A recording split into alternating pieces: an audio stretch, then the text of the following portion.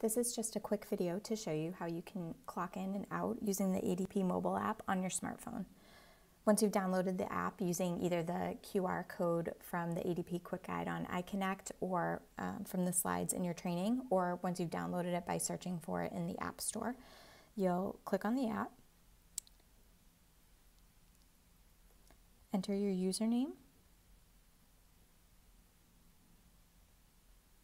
hit next, enter your password,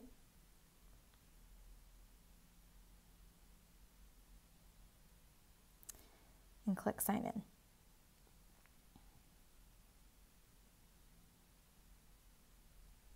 Under where it says Good Morning, Sam, there's a clock hyperlink you can click on.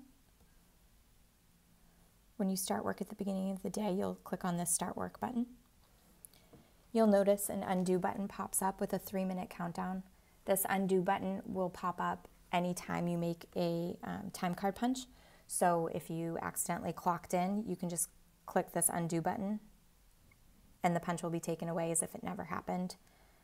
Same if you accidentally hit the end work button, but you're not really ending work for the day, or if you hit the take a meal button and you're not really breaking for lunch, you're still working, you can hit that undo button and the punch will be completely deleted as if it never happened.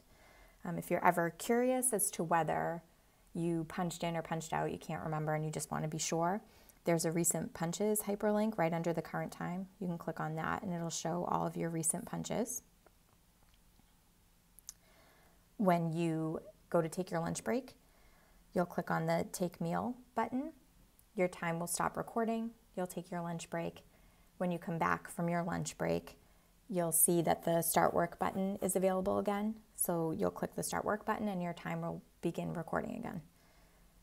When it's the end of the day and you're leaving, you're just going to click the End Work button and it'll stop recording your time for the day, and everything will automatically go into your time card for your supervisor to approve at the end of the time period.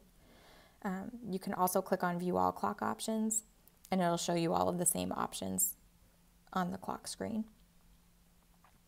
You'll notice at the bottom it says location, you're currently in range. You'll need to have your location enabled if you're using the app, and we have the location set up for the Woburn site and for TCI in Manchester. If you're ever working from a different third-party site, or you're working from home, or you just don't want to use the app and don't want to have the location enabled on your phone, you can still clock in and clock out using the desktop version on Workforce Now. If you ever make a mistake with your punches, you forgot to punch in the morning, or you forgot to punch out for lunch, there's another video available in the slides from training that will show you how to correct a missed punch so that your supervisor can approve your correction.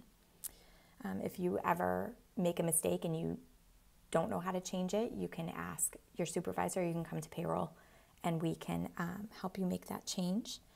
And as always, if you have any questions, you can refer to the ADP Quick Guide on iConnect, or you can stop by and ask.